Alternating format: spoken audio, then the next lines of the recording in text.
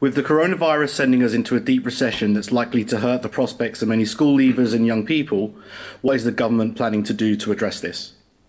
Well, thanks, Nick. That's a very, very important question. As well as the health response, we take very seriously the economic response, especially towards those who are starting out in their careers, as you've mentioned, school leavers and young people, but actually right across the board.